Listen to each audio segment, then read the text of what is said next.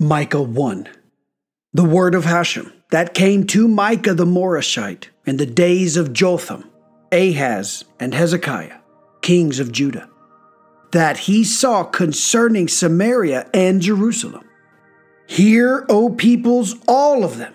Listen, O land and its fullness. Let the Lord Hashem Elohim be a witness against you, the Lord from his holy sanctuary. For behold, Hashem is going forth from his place. He will descend and trample the heights of the land. The mountains will melt away under him, and the valleys will split open, like wax before a fire, like water flowing down a slope. All this because of the sin of Jacob, because of the transgressions of the house of Israel. Who caused the sin of Jacob? Was it not Samaria? Who caused the high places of Judah? Was it not Jerusalem? I will make Samaria into a mound in the field, a place to plant vineyards. I will roll away its stones to the valley and lay bare its foundations. All of its graven images will be smashed, and all of its idolatrous gifts will be burned in fire. And I will make all of its idols desolate, for they were collected as harlots' hire, and they will revert to harlots' hire. For this I will lament and wail. I will go about delirious and naked. I will make lamentation like the jackals and mourning like ostriches. For her wound is grievous. For it has come to Judah. It has extended until the gate of my people, up to Jerusalem. Tell it not in Gath. Weep not at all. In each house of Ephraim, wallow in the dirt. Pass on to exile, O inhabitant of Saphir, with nakedness uncovered. The inhabitant of Zanan did not go forth in lamentation for Beth-Ezel. The enemy will seize the cost of his stay from you. For the inhabitants of Maroth were anguished over the lost good. But evil came down from before Hashem to the gate of Jerusalem. Fasten the chariot to the swift steed, O inhabitant of Lachish. That was the original sin for the people of Zion. For it was in you that the sins of Israel were found. Therefore send gifts to Moresheth Gath. The houses of Ashib will become a lost cause to the kings of Israel. I will yet bring a dispossessor against you, O inhabitant of Marashah. The glory of Israel will draw to Adullam. Make yourself bald and pull out your hair for the children of your delight. Make your baldness broad like an eagle's, for they have departed from you. Micah 2. Woe to those who devise iniquity and plan evil upon their beds. At the morning's light they carry it out, for there is power in their hand. They covet fields and they rob them. They covet houses and they take them. They oppress a man and his household, a person and his heritage.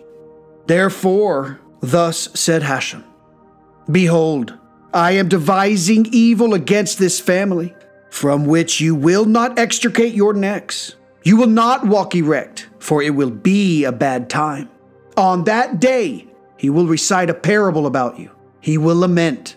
A lament has come to be. He will say, We have been utterly plundered. God is exchanging the portion of my people.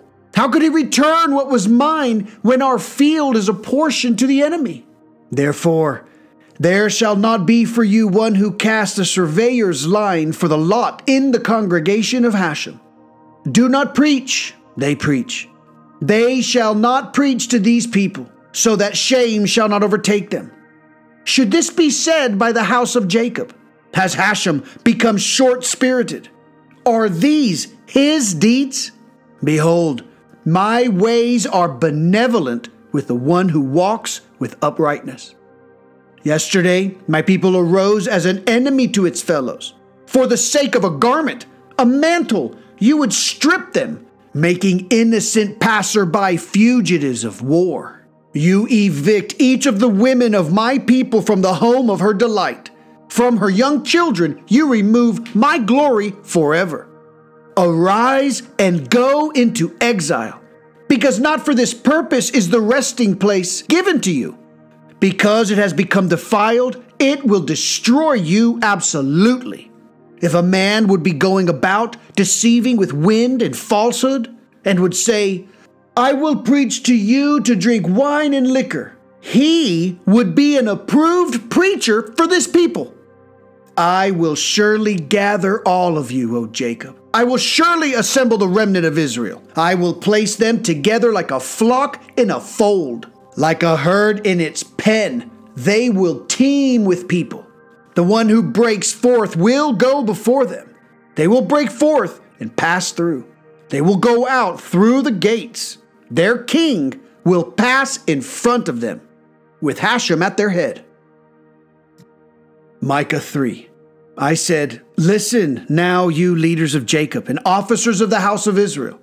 Is it not up to you to know the law?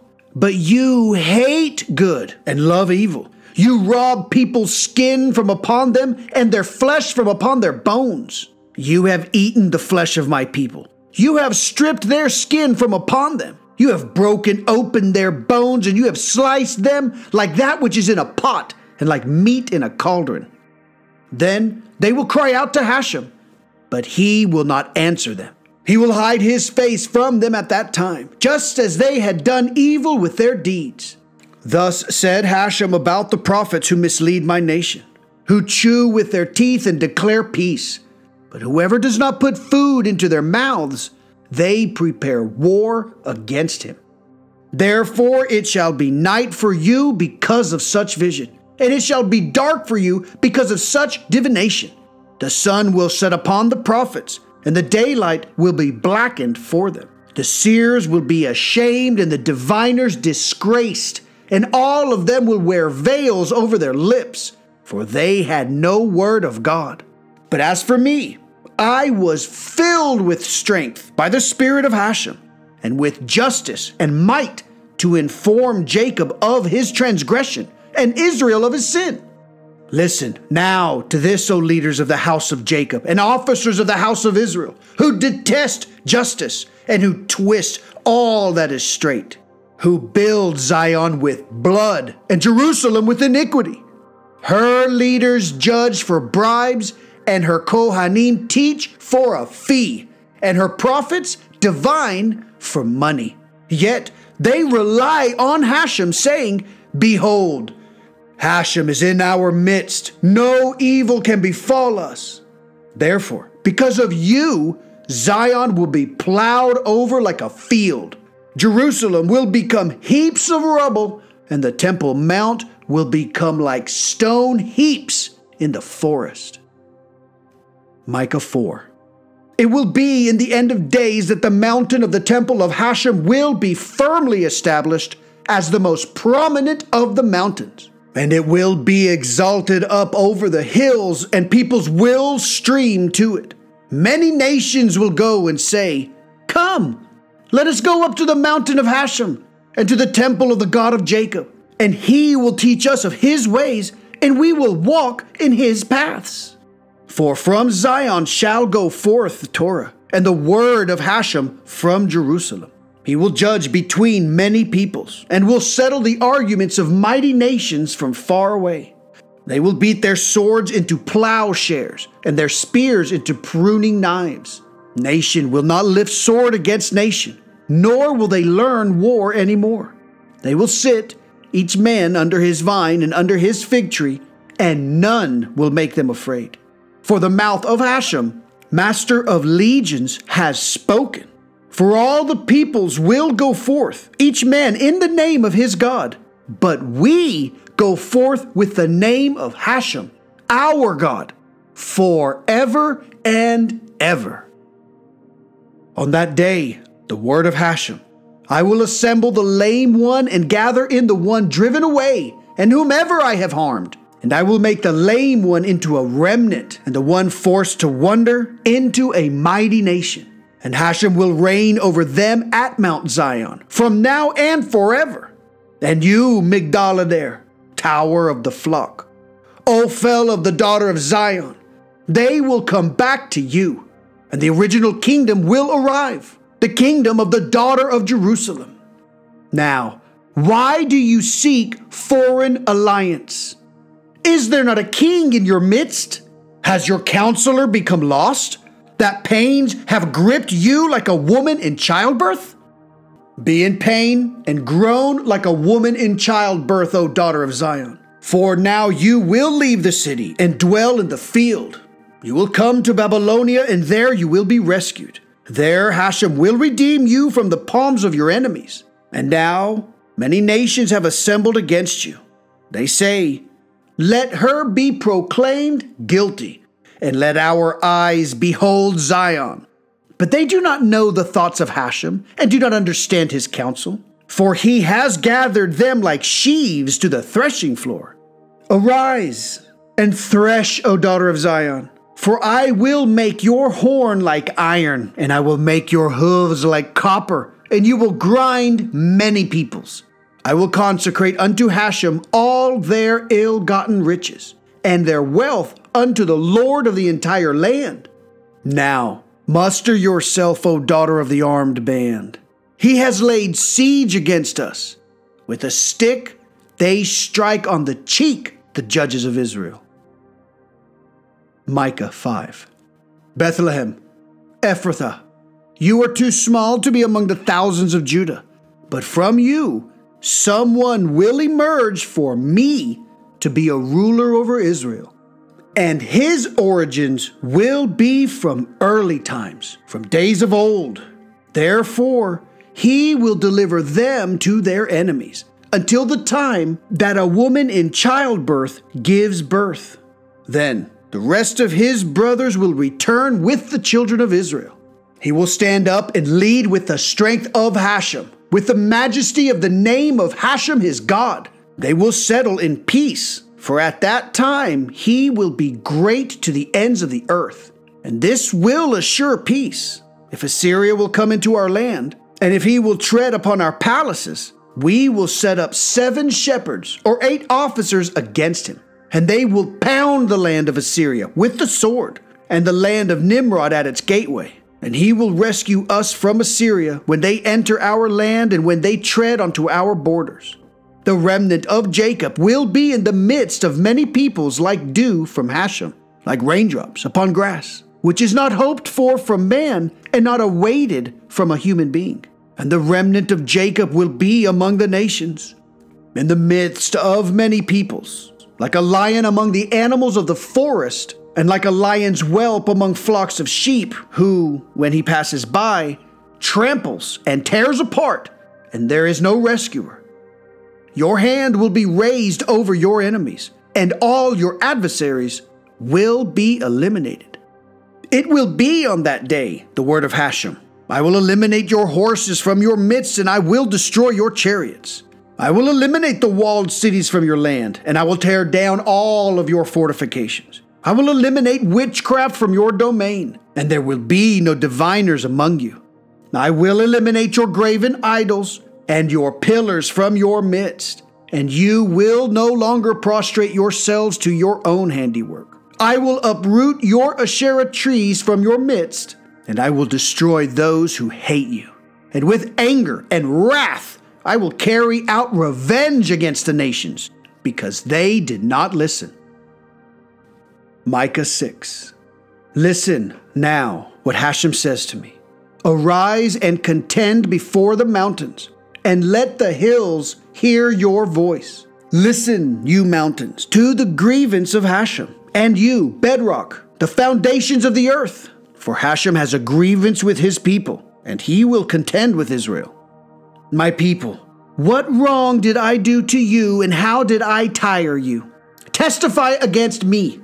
For I brought you up from the land of Egypt, and redeemed you from the house of bondage. And I sent Moses and Aaron and Miriam before you. My people, hear now what Balak, king of Moab, schemed, and what Balaam, son of Beor, answered him, and all the events of Shittim to Gilgal, in order to recognize the righteous acts of Hashem. You ask, with what shall I approach Hashem? Humble myself before God on high. Shall I approach him with burnt offerings, or with calves in their first year? Will Hashem be appeased by thousands of rams or with tens of thousands of streams of oil? Shall I give over my firstborn to atone for my transgression, or the fruit of my belly for the sin of my soul? He has told you, O man, what is good. What does Hashem require of you but to do justice, to love kindness, and to walk humbly with your God? The voice of Hashem calls out to the people of the city. The man of wisdom recognizes your name. Listen, O Israel, to the rod of punishment and to the one who has ordained it. Are there still stores of wickedness in the house of the wicked one, or a lean measure that angers God? Can I be judged righteous with scales of wickedness, or with a pouch of deceitful weights? For its rich men are full of thievery, and its inhabitants speak falsehood. Their tongue is guile in their mouth. I have hurt you as well by smiting you, bringing desolation for your sins. You will eat, but not be satisfied, and you will stoop over because of sickness in your innards. You will conceive, but you will not deliver, and those you do deliver, I will give to the sword. You will sow, but not reap. You will trample olives, but not smear oil. Trample wine grapes, but not drink wine. The decrees of Omri and all the deeds of the house of Ahab are preserved, and you follow their counsels, so that I will give you over to be an astonishment, and its inhabitants to be a cause for whistling. And you will bear the punishment of the shame of my people. Micah 7. Woe is me, for I am like the last pickings of the summer fruits, like the gleanings of the grape harvest. There is no cluster to eat. My soul yearns for a ripe fruit. The devout one has disappeared from the land, and one upright among men is no more. They all lie in ambush to shed blood. They trap each man his brother with a net. They expect to benefit from the evil of their hands. The official asks for bribes. The judge has a share in the payment, and the nobleman expresses his selfish desires, and they plait them together.